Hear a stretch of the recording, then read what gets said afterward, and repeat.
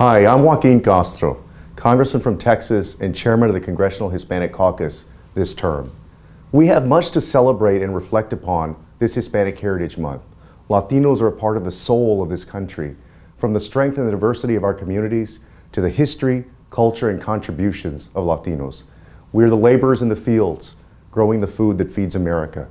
We're the soldiers who answered the call to serve in Vietnam and the Gulf Wars and never came home. We're the marchers who took to the streets and demanded the rights and dignities of workers. We're the educators that instill in young children the values of dignity, respect, and hard work that have defined our own communities for generations.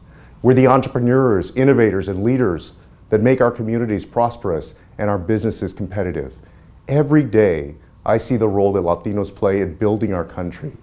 Latinos come from all walks of life and different backgrounds. We come from Texas, California, Florida, and Puerto Rico, the rural communities in Iowa, Minnesota, Georgia, South Carolina, and across this country.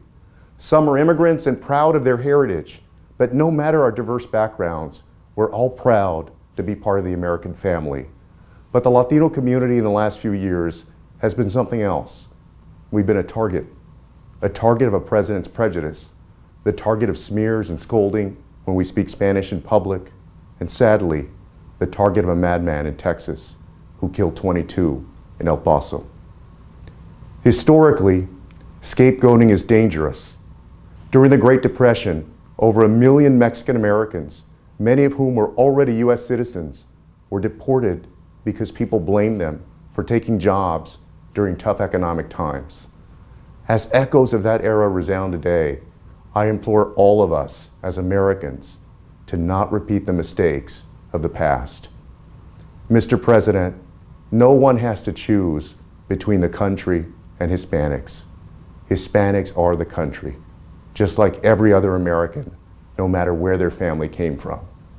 That's why I'm deeply concerned about this administration's discriminatory policies, which have threatened the legal status of 800,000 Dreamers and hundreds of thousands of TPS recipients who know the United States is home.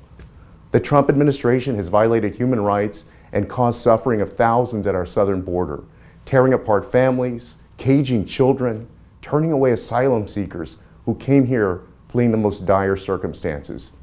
And this is personal to me.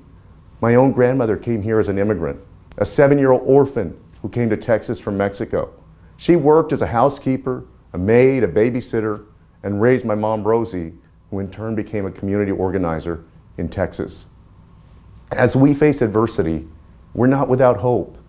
Nothing can diminish this deep, enduring perseverance that defines us as Latinos. I know that our Hispanic communities are a strong and proud part of this country, and I'll stand with you and fight for you.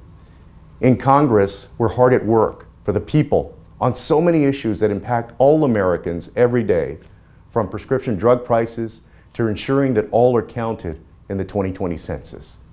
Thank you, and I hope you, your family, and all in our community have a wonderful Hispanic Heritage Month.